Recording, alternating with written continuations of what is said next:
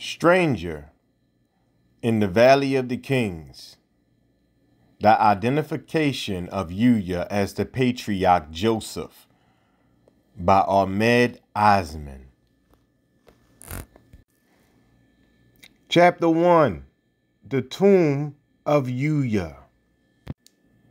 The tomb of Uya and his wife Tuya was found in 1905, 3 years after Theodore M. Davis had obtained a concession to excavate in Biban el-Muluk, the Valley of the Kings, at western Thebes. Davis, who took to spending the winters of his old age at Luxor in Upper Egypt, provided the money.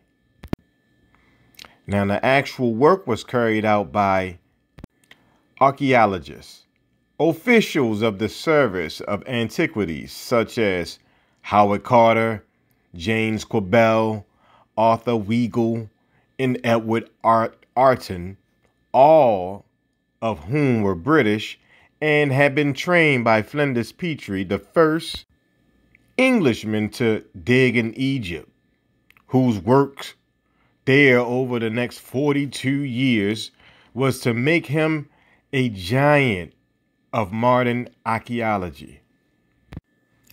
In the Valley of the Kings, there is a narrow side valley about a half a mile long leading up to the mountain. At its mouth, the tombs of a prince of Ramesses III and Ramesses XI have been found.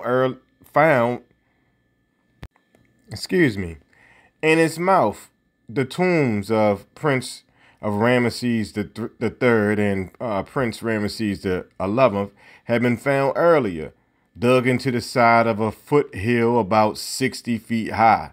Now, in 1902, Howard Carter, who was then the Inspector General of the Antiquities of Upper Egypt and in charge of the new excavations, began to explore this valley, starting from the tomb of Ramesses XI and working towards the mountain. The exploration proved rewarding in the following year, 1903, when Carter discovered the tomb of Thutmose IV, the father of Amenhotep III, now, who ruled circa 1405 to 1367 BC, by the way.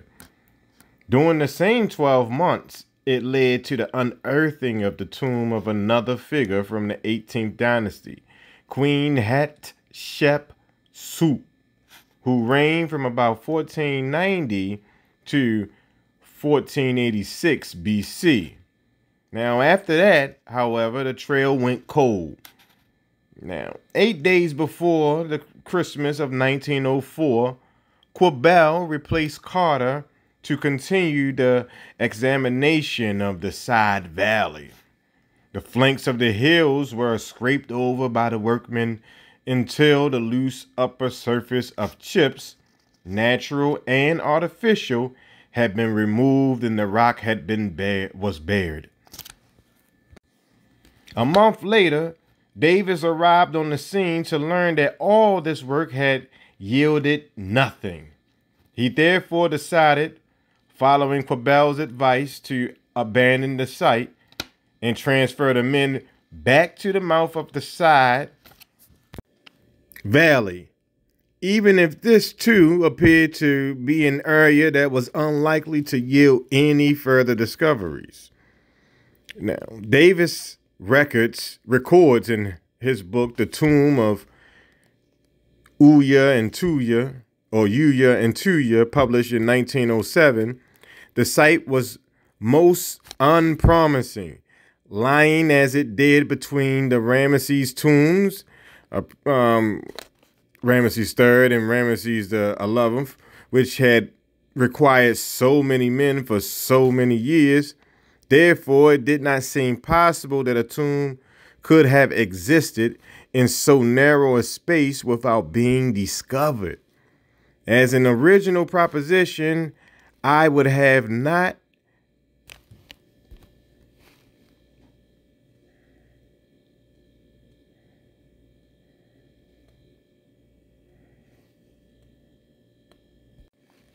explored it, and certainly no Egyptologist exploring with another person's money would have thought of risking the time and expense. But I knew every yard of the lateral valley except the space described, and I decided that good exploration justified his investigation and that it would be a satisfaction to know the entire valley, even if it yielded nothing. Back at the mouth of the valley, the workmen started cutting away at the huge bank of chippings about 30 feet high that lay on the side of the hill between the two Ramesses tombs. After 10 days, they struck the first indication of a third tomb in the shape of a well-cut stone step that promised to prove the first of a flight descending to a tomb passage. Now, by February the 11th, they had exposed the top of a sealed door protruding from the fillings of limestone and sand that blocked the stairway. At this time, Quibell had to leave the site, and Arthur Weigall took his place. Within 24 hours, the door, which was cut in solid rock, had been entirely cleared. However, a section measuring 12 inches by 4 inches near the top of the doorway had been filled in with Nile mud plaster, an indication that the tomb had been broken into at an earlier date by a robber. Weigall's team decided to follow his example. They broke through the seal at the top of the doorway in order to obtain a glimpse of what lay inside. All they could see in the darkness was a steeply sloping corridor about 5 feet wide. What lay beyond it? The aperture left by the broken seal was too narrow to accommodate an adult. So they enlisted the services of a small Egyptian boy and lowered him down through the tiny opening. The boy brought out some small objects that he had found lying on the floor a few feet from the doorway. A gold-covered yoke from a chariot, a wooden staff of office, and a scarab, the sacred beetle, that at first glance appeared to be solid gold, but on close examination proved to be a stone covered with a type of gold foil. Weigall and Davis rejoined at the entrance of the tomb the next morning by Gaston Maspero, the director and general of the Cairo Museum.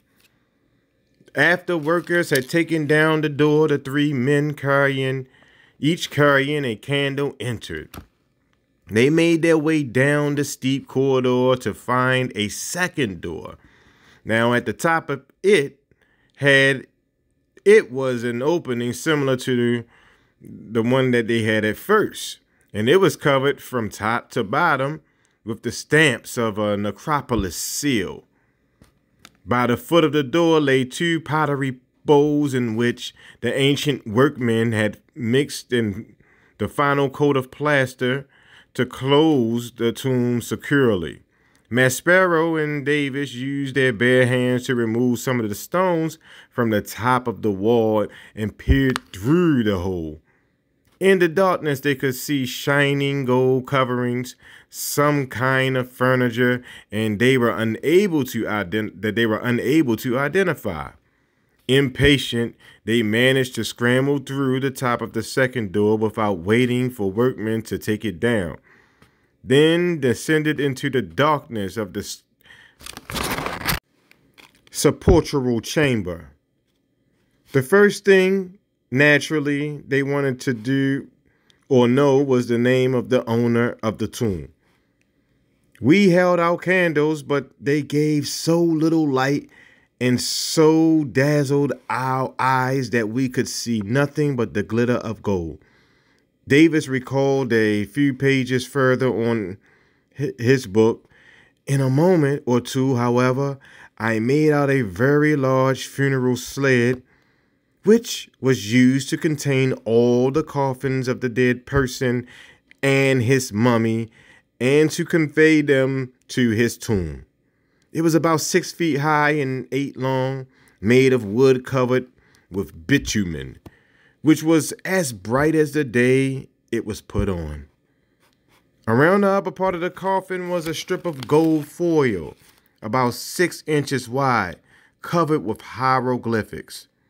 On my calling, Monsieur Maspero, attention to it.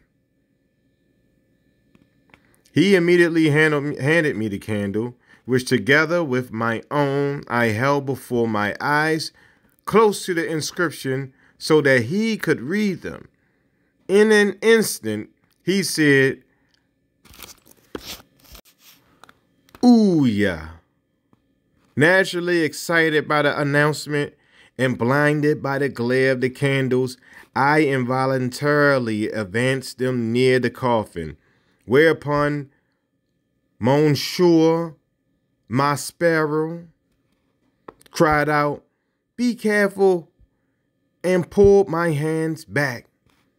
In a moment, we realized that had my candles touched the bitumen, which I came dangerously near to doing, the coffin would have been in a blaze. Davis's generous decision to continue exploring the unpromising site between the 2 Ramesses tombs at the mouth of the valley produced a rich treasure trove of Egyptian antiquities.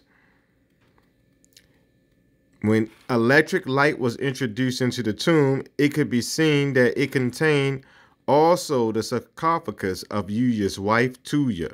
The relics recovered included Yuya's wooden sarcophagus, covered with black pitch and bearing lines of inscriptions on a sled. Yuya's mummy inside 3 coffins like that of Tutankhamun. Tuya's wooden sarcophagus on a sledge with text mentioning her son Anin, second prophet of the god Amun-Ra. 2 coffins including Tuya's mummy. 2 gilt mats, one for each of the tomb occupants. This was the mats placed immediately over the head of the mummy. 2 canopic boxes, each divided into 4 compartments, in which the 4 canopic vases containing the viscera of the dead were placed. Many ushapti in wooden boxes. Yuya's staff and whip handle.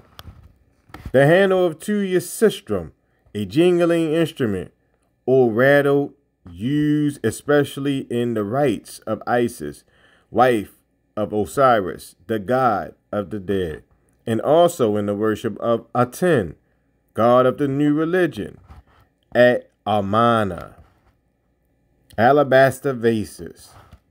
Dummy wooden vases. A wooden statue with the text from the Book of the Dead, a justification of the dead person's life, which, among other things, included spells to help him on his journey through the underworld. 3 beautiful wooden chairs of different sizes belonging to Sitamon, a jewel box of Amenhotep III. 2 beds, a chest belonging to Amenhotep III and his Queen Tai, or Queen T, an alabaster vase belonging to the king and queen. A cool tool, or coal tool, 2, was a form of makeup, which was the name of Amenhotep III inscribed on it. Pottery. Clay ceilings thought to have the name of Ramesses III attached to linen. Yuya's necklace of large golden beads and lapis lazuli. Toilet articles of various types. A plentiful supply of mummified meats. again meant to support the dead person on his or her journey through the underworld. A papyrus wig basket and a wig, probably of human hair. Pairs of sandals in 2 different sizes, varying in length from 18 to 30 centimeters. A papyrus 22 yards long containing chapters of the Book of the Dead. A chariot in perfect condition, which was at the time the second chariot known to have survived from ancient Egypt. Until the discovery of the tomb of Tutankhamun 17 years later, the tomb of Yuya was the only one to be found almost intact in Egypt. The 2 mummies were lying in their coffins.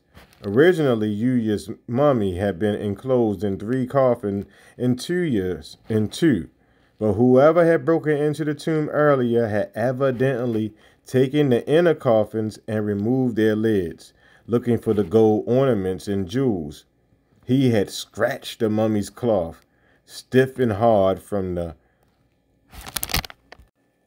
unguents that had originally been poured over it and had then dried, with his nails leaving a great quantity of small bits of cloth in both coffins.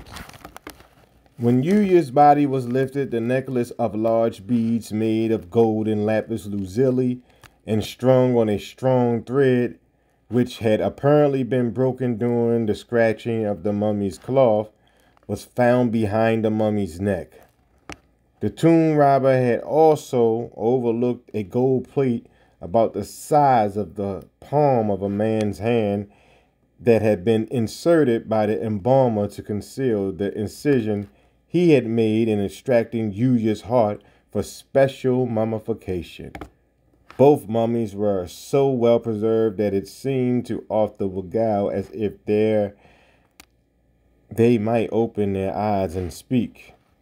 The official opening of the tomb took place on February 13th, 1905, attended by the King of England's brother, the Duke of Connaught, and his Duchess, who had happened to be visiting Egypt at the time. Removing, cataloging, and packing the objects from the tomb, which was supervised by Quibell, took 3 weeks. Despite all the care taken, some of the packers managed to steal objects from the tomb, but all are believed to have been removed through buying them back from dealers. Now, on March the 3rd, 120 workers started to carry the packing cases down to the river, where they were left overnight before being loaded into a guarded train bound for Cairo and Yuya's present resting place in the Egyptian capital's museum. Although the tomb of Yuya and Tuya was the most complete one to be found before that of Tutankhamun, nobody thought that Yuya personally was of any great importance. Davis wrote his account of the discovery with an introduction by Maspero in 1907. Neville published his study of the Yuya's Book of the Dead a year later. Nothing much has been done since, other than some studies of different pieces of funerary furniture and its text. Yet, in the case of Yuya, there are enough curious facets to make it surprising that his origins were not the subject of more detailed investigation, either at the time or in the intervening 80 years. As we have already seen, this is the only person we know of from the time of the Hyksos kings onward to bear the title Itneta Nahba Tawa, the Holy Father of the 2 lands, which is what Pharaoh would be known as. The same title claimed by Joseph. And although not apparently of royal blood, he was buried in the Valley of the Kings rather than in the Valley of the Nobles, close to the village of Sheikh Abdel Corner. Furthermore, unlike the tombs of the other nobles, Yuya was neither decorated nor inscribed. His name, found on his sarcophagus, the 3 coffins, and other pieces of funerary furniture, is not Egyptian and had not been discovered in Egypt before that time, unlike the ears of most royal mummies of the New Kingdom. Yuya's was not pierced, and the position of his hands and palms facing his neck under the chin is different from the usual Osiris form in which the dead man's hands are crossed over his chest. Yuya, as far as is known, is the only Egyptian mummy to have been found with his hands in this position. Yuya bore an impressive list of titles in addition to the Holy Father of the Lord of the Two Lands. Father of the God, or Holy Father, this was a common priestly title which might be said to correspond to the Father of the Roman Catholic Church in the High Church of England, or the Padre of the Armed Forces, Master of the Horse, Deputy of His Majesty's in the Chariotry, Bearer of the Ring of the King of Lower Egypt, Seal Bearer of the King of Lower Egypt, Hereditary Noble and Count, Overseer of the Cattle of Men, Lord of Akim, Overseer of the Cattle of Amun, Favorite of the God, of the good God Pharaoh, Confidant of the King, Confidant of the God, the good God, Mouth of the King of Upper Egypt, Ears of the King of Lower Egypt, Prophet of the God Men, Soul Friend, Unique Friend, First of the Friends, Prince, Great of Love, Plentiful of favors in the house of the King, Plentiful of favors under his Lord, Enduring of love under his Lord, Beloved of the King of Upper Egypt, Beloved of the King of Lower Egypt, Beloved of the Lord of the Two Lands, Beloved of God, Professor of favor under the Lord of the Two Lands, Praised of the good God, praise of his God, praise of his Lord, praise of his Lord Amun, praise of the King, praise of the Lord of the Two Lands, praise one who came forth